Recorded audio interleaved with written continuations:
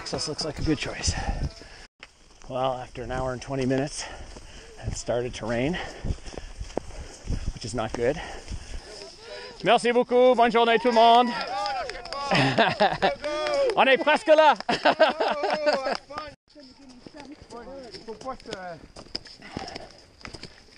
Faut que tu oublies.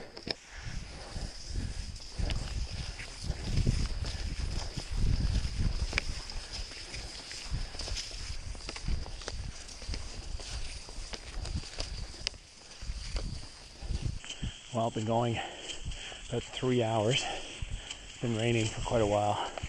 The snow is very slow. The skis are working pretty well, but slow going, and clearing the last checkpoint is going to require a certain acceleration as the day goes on.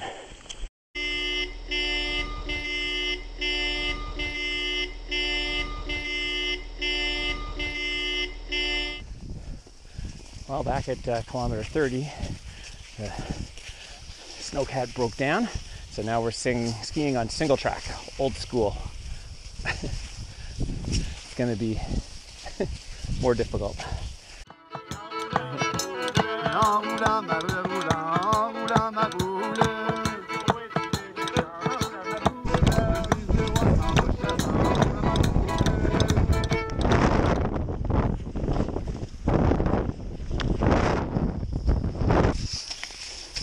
Sheltered from the wind in here, pretty nice.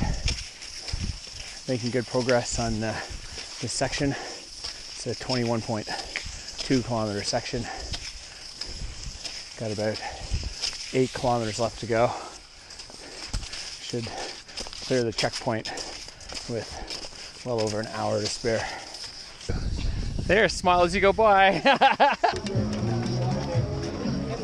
Oh my goodness, hot dogs? Is that really what those are? Wow. Can I have like hot Gatorade and water? Can I have a hot dog, please?